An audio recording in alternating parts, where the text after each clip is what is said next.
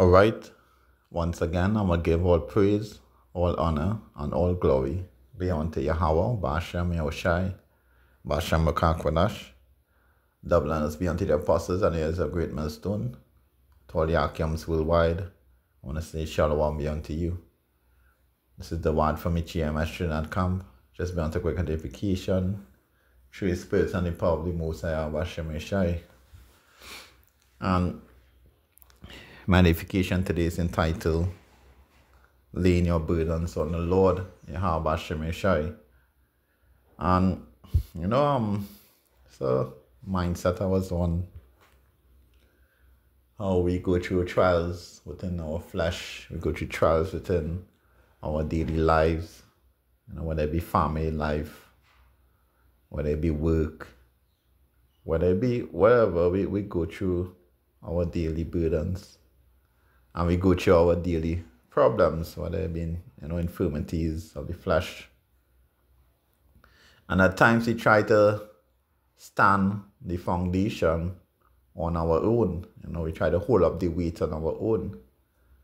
And it's always good to remember that it's okay to push the weight off of you and lay it onto the Lord Bashem Yahushai and let Him take control of it. Because that's one of the grace that we have in being the people of the Lord Bashem Yahushai. So I'm starting with Matthew chapter 6 and verse 34. Actually, I started verse 33. It says, "But seek ye first the kingdom of power and His righteousness, and all these things shall be added unto you." Now we know seeking the Lord don't mean going into these churches on a Sunday and giving tithes and offering and singing and burning incense, which doesn't really do nothing for you in terms of righteousness. But seeking the Lord in righteousness means doing His will, Even though the laws and commandments are the laws are not going to save you, but grace. And the grace comes about in going on the highways and the byways, doing the works of the Lord and calling on the name of the Lord, not the names that are out there. Because I know very well in 2024, you people have enough knowledge to know that Jesus Christ is not the name of the Son of God. I know you know the right, I know you know the wrong. We don't even have to go through the arguments anymore. But calling on the name of the Lord Bashem Yahushai and doing His will, prophesying about the downfall of this wicked kingdom that's being run by the Edomites. Who is the so-called white man? Yeah, we could go ahead and say all white people is not the same. You are right, all white people is not the same, because we may have Israelites looking like a so-called white person, but they are not, they are Israelite. So it comes back to the seed. But that seed of Edom is a wicked seed. That seed of Edom is the devil. And they are going to be destroyed, thus the Lord Bashem Yahushai.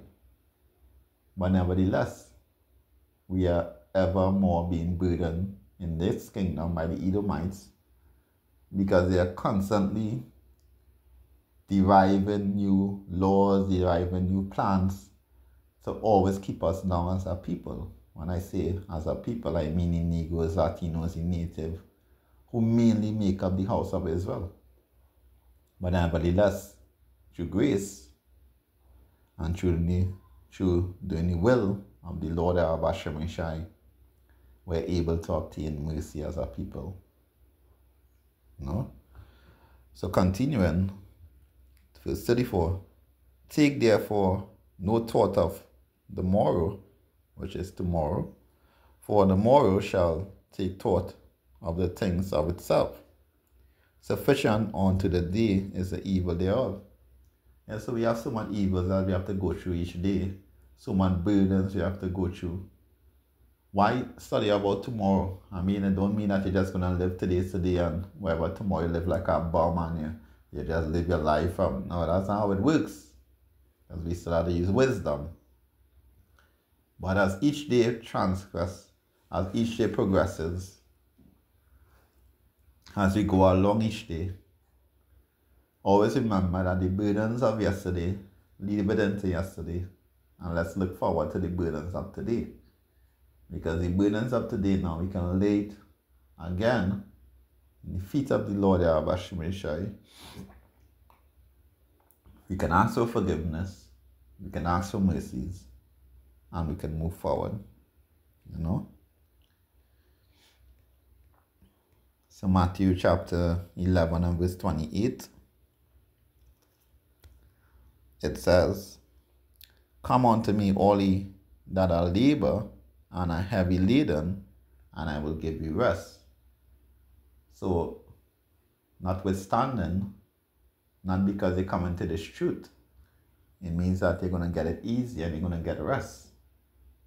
But that rest is going to come about at the end of this kingdom. That rest is going to come about at the end of your work. But even though you're heavily laden, we still have our Lord Yahweh Shemeshai to lay some of that burdens on so we can move forward in our work and in our labor. We ain't going to be no sluggard. We ain't going to be no weak soldier. But we're going to stand and fight. It gets too heavy, we lay it onto the Lord and we move forward some more. And we keep building that way. Verse 29, take my yoke upon you, and learn of me, for I am meek and lowly in heart, and ye shall find rest unto your souls. For my yoke is easy, and my burden is light. So when we lay that burden unto the Lord Yahweh Shemeshai, we put all our cares on him, Yahweh Shemeshai. It becomes easier. We ever so more go into the scriptures. It helps our mind. And everyone have their demons to fight. So what better place and what better fighting ground to fight than with the Lord Yahweh Shemeshai in the truth? You know? Psalm chapter 55 and verse 22. It says, "Cast ye burdens upon the Lord, Yahweh Shemeshai, and he shall sustain thee. He shall never suffer the righteous to be moved, but thou, power, shall bring them down into the pit of destruction. Bloody and deceitful men shall not live out half of their days, but I trust in thee." And that wicked seed, those Edomites, are going to have their day, one way or the other. But until then, the Lord Yahweh Shemeshai have us. The Lord Yahweh Shemeshai is our foundation, our rock, our staff, everything. So lay the burdens on him. Philippians chapter 4 and verse 6. It says, "Be careful of nothing, but in everything, by prayer and supplication, with thanksgiving, let your requests be known unto power." And that's why praying and fasting is important. More or less praying daily. Because the more we pray, is the more that we get these demons and these spirits off of us. And the more that our mind will be clear in doing the will of the Lord Yahweh Shemeshai. But when you pray, pray earnestly. When you pray, pray with diligence, earnestly.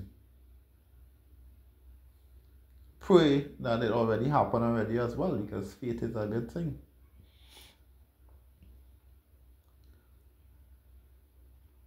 Verse 7, "And the peace of power which passeth all understanding shall keep your hearts and minds through Mashiach Yahushai."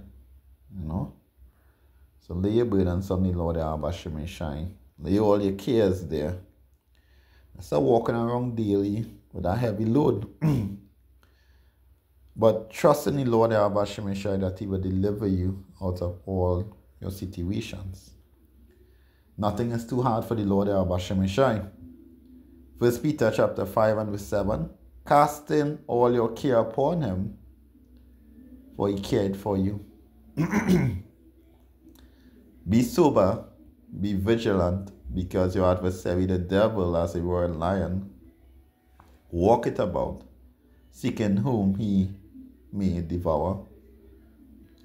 Whom is steadfast in the faith, knowing that the same affliction are accomplished in your brethren that are in the world. But the power of all grace, who had called us unto His eternal glory of Mashiach Yahushai, after that ye have suffered a while, make you perfect, establish, strengthen, settle you. To Him be glory and dominion forever and ever. And with that, I want to give all praise, all honor, and all glory be unto the Most High Yahweh Shemeshai, Masha Makakodash. Double hands be unto your apostles and as a witness to all the Akiams worldwide. Say Shalom be unto you. This is the word from the GMS camp. Akiam, stay strong. Shalom.